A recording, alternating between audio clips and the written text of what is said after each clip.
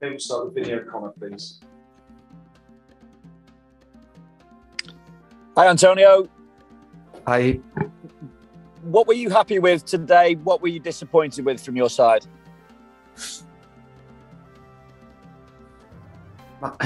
Honestly, and I have to be happy.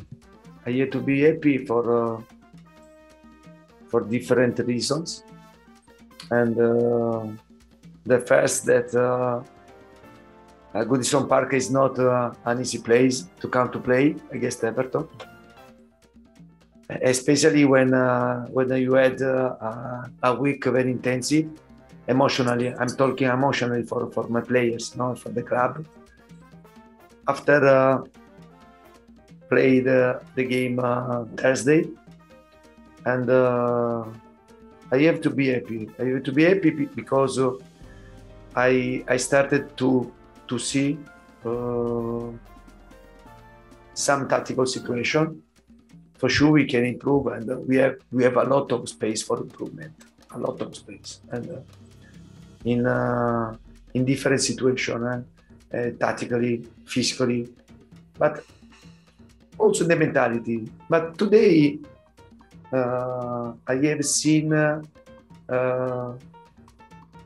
art of my players, the passion, the will to fight, the will to sacrifice, the will to understand that there was a moment very difficulty for us, and to see this type of reaction make me more confident for the future, because sometimes you can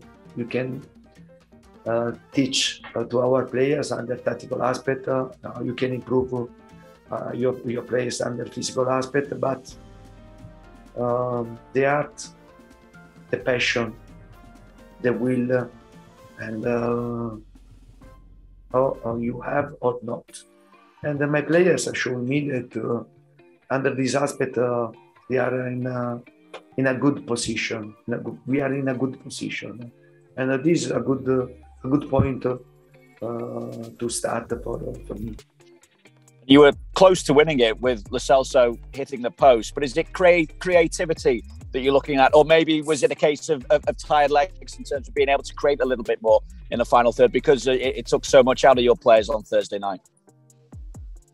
Yeah, I think if I have to see a negative aspect this game, that I think that we made many mistakes in the final pass, because we had chances.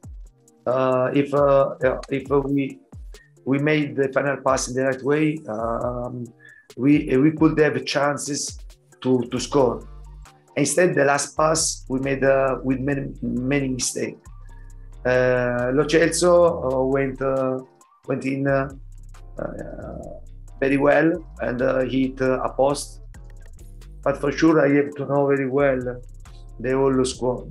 And I said to my players that we have to know each other better. And for me, they have to give me the possibility to know them very well,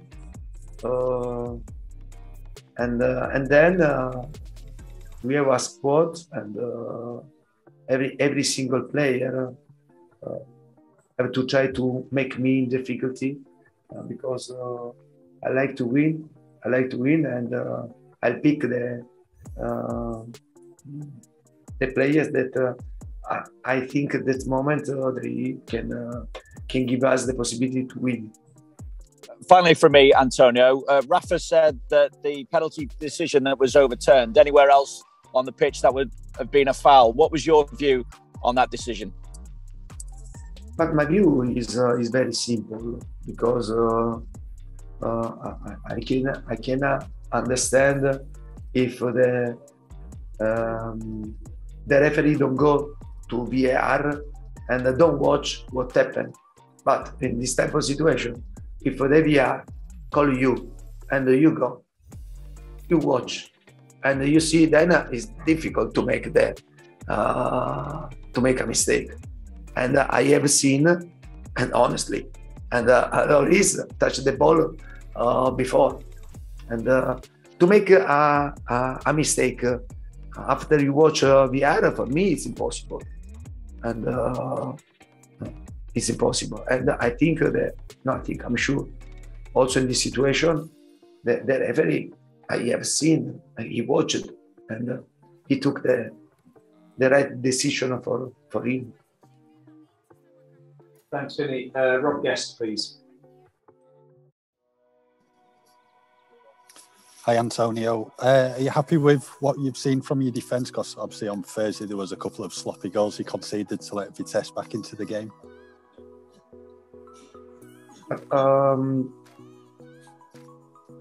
I think when you want to become big, when you want to try to be competitive, and you must have a stable team, not ups and down. And today we didn't concede a goal, and I think is a good start to improve. And on Thursday we scored 3 goals. We gave many chances to improve, to prove our score, and then at the end we conceded 2 goals. I think we must learn to be stable, and there is only one way to be stable, to make offensively together, to make defensively together, and all the players has to go into this idea. And today I have seen this, the will to sacrifice, the will without the ball to pay attention to the details, because the details move the final result. Okay, we're going to have to leave it there. Thanks. Thank you very much. Thank you. Thank you very much.